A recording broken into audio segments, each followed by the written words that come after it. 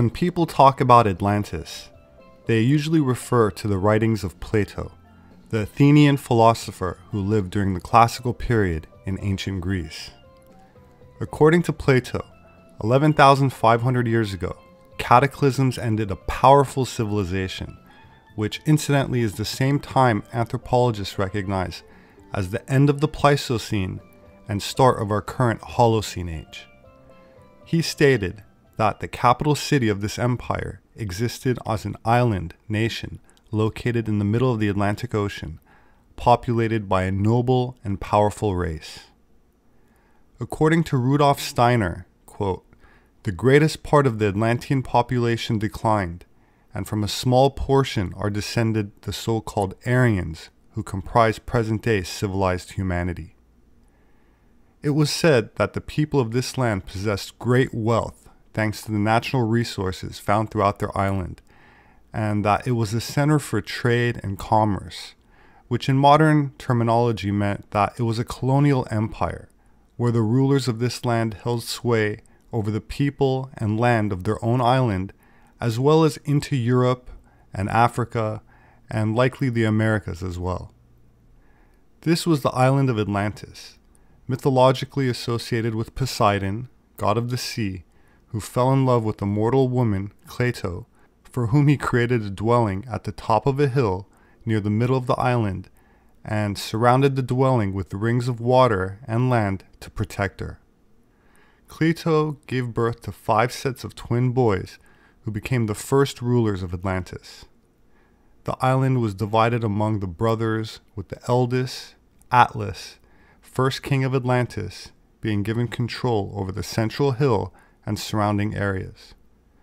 Plato was a student of Socrates until his death in 399 BC at the hands of the Athenian authorities.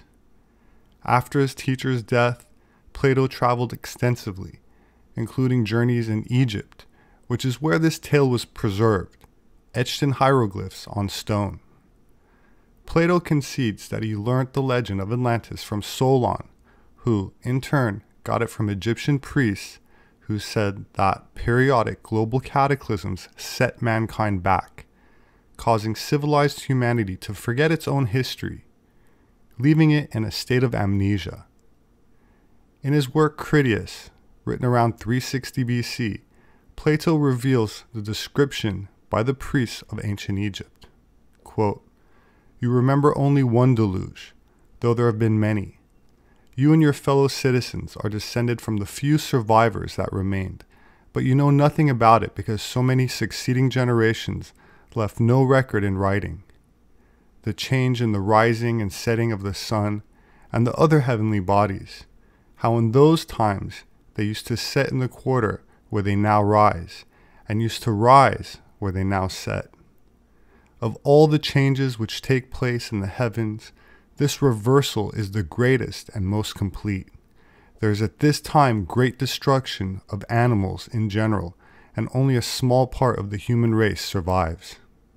Most mainstream geologists agree that the evidence is overwhelming that there was a massive global catastrophe around 10,000 BC that ended the last ice age and altered the face of the planet in almost every way. For the people alive at that time, it must have been an experience we can't imagine. The sea levels rising 300 feet in a relatively short period of time, submerging all beaches and coastal lands, torrential rainstorms measuring in feet instead of inches, worldwide hurricanes, supervolcanic eruptions turning the sky black and blotting out the sun for months. The human survivors of this cataclysm would never have forgotten it, and most certainly would have told their children and grandchildren about it, and those subsequent generations would have passed on the story to their own descendants. This memory endured to the present day to likely become our folk legends of the Great Flood, or recorded in religions as a mighty deluge. That said, some still claim that the stories of cataclysms were not based on true events, but merely fantasy made up by Plato, and that an ancient global empire was never wiped out because it never existed, as the etymology of the word Atlantis is difficult to trace. But the truth is, he was not alone in using it. Herodotus was a well-respected historian a few decades before Plato was born, and in his Histories, Book 1, he refers to the sea beyond the Pillars of Hercules as the Sea of Atlantis. This rules out any assumption that Plato invented the word Atlantis. He also speaks of mountains called Atlas, as well as a river called Atlas, and of a people called Atlanteans. All of these names derive from Atlas, a titan of Greek mythology, but we also find the root word Atlan on the other side of the Atlantic with the Mayan culture. Azatlan is also the ancestral home of the Aztec people, who called themselves Mexica, where we get the modern word for Mexico, whose legends state that they originated from an island which has several theories attached to it, but has yet to be officially identified. The Mesoamerican legends of ancient white-bearded gods and serpent mythology becomes fascinating when considering other aspects of history presented by Plato on the other side of the Atlantic.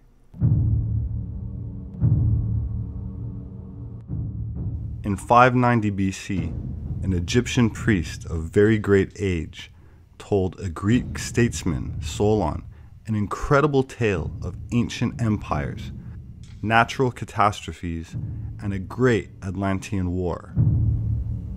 Quote, "This power came forth out of the Atlantic Ocean, for in those days the Atlantic was navigable, and there was an island situated in front of the straits, which are by you called the Pillars of Hercules. The island was larger than Libya and Asia put together, and was the way to the other islands, and from these you might pass to the whole of the opposite continent which surrounded the true ocean. For this sea, which is within the Straits of Hercules, is only a harbor, having a narrow entrance, but that other is a real sea, and the surrounding land may be most truly called a boundless continent. Now, in this island of Atlantis, there was a great and wonderful empire which had rule over the whole island and several others, and over other parts of the continent. And furthermore, the men of Atlantis had subjugated the parts of Libya within the columns of Hercules as far as Egypt, and of Europe as far as Tyrrhenia. This vast power, gathered into one, endeavored to subdue at a blow our country and yours and the whole of the region within the straits. And then, Solon, your country shone forth in the excellence of her virtue and strength among all mankind. She was preeminent in courage and military skill, and was the leader of the Hellenes. And when the rest fell off from her, being compelled to stand alone, after having undergone the very extremity of danger, she defeated and triumphed over the invaders, and preserved from slavery those who were not yet subjugated, and generously liberated all the rest of us who dwell within the pillars. But afterwards, there occurred violent earthquakes and floods, and in a single day and night of misfortune, all your warlike men in a body sank into the earth, and the island of Atlantis in like manner disappeared in the depths of the sea. For which reason, the sea in those parts is impassable and impenetrable, because there is a shoal of mud in the way, and this was caused by the subsidence of the island. Plato, 360 BC. Of course, Atlantis would not have been alone in meeting its destructive fate with global sea levels rising so abruptly. The legends of Easter Island speak of Hiva, which sank beneath the waves as people fled, while one Samoan legend calls a similar place Poluto. The Maoris of New Zealand still talk about arriving long ago from a sinking island called Hawaii, a vast and mountainous place on the other side of the water. The myths and traditions of India abound with references. The Rig Veda speaks of the 3 continents that were, The third was home to a race called the Danavas. A land called Rutas was an immense continent far to the east of India and home to a race of sun worshippers. But Rutas was torn asunder by volcanic upheaval and sent to the ocean's depths. Fragments remain as Indonesia and the Pacific Islands, and a few survivors reached India. Hopi legends say that faced with disasters, some people hid inside the earth, while others escaped by crossing the ocean on reed rafts, using the islands as stepping stones. The same story of escape to dry land appears in the Popol Vuh, the Mayan story of creation. Indeed, the Hindus have many traditions of a paradisal region where mankind and civilization first originated.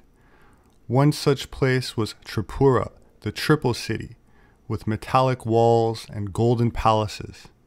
The inhabitants of Tripura were originally extremely pious, but with the passage of time, they became evil and perverse and were destroyed by Shiva. This story mirrors the Atlantean tale of degradation of their civilization. But what exactly was their crime? What did the Atlantean race do that was considered so evil? Let us turn once again to Plato. Quote, "For many generations, as long as the divine nature lasted in them, they were obedient to the laws and well affectioned towards the God whose seed they were, for they possessed true and in every way great spirits. However, the Atlanteans became corrupt. When the divine portion began to fade away and became diluted too often and too much with the mortal admixture, and the human nature got the upper hand, they then, being unable to bear their fortune, behaved unseemly, and to him who had an eye to see grew visibly debased." In an anthropological context, I've linked the Atlantean civilization with Cro-Magnon in the fossil record, and traced their descendants into the Holocene, which is our present age. For more on this, I've included a link in the description to a popular video I made on the subject with over 2 million views called Rh-Negative Blood and Antediluvian Civilizations, as well as a more recent video I uploaded called Atlantis and the Lost Tribes. My name is Robert SEPEHR. I'm an anthropologist. My published work is available on Amazon. My books make a great gift.